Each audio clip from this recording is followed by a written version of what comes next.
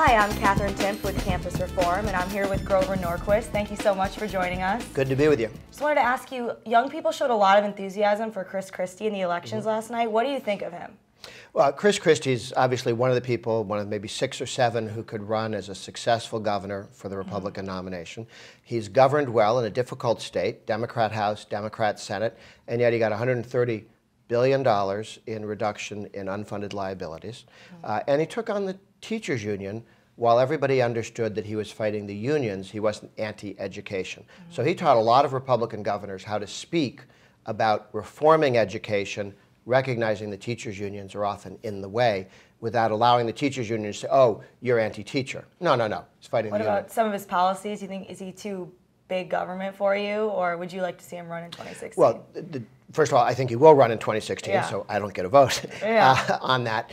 And I think he's a fine voice for the Northeast Republicans. When you talk about how he governs, in Wisconsin, Scott Walker has also governed quite well, as did Louisiana's Governor Bobby Jindal.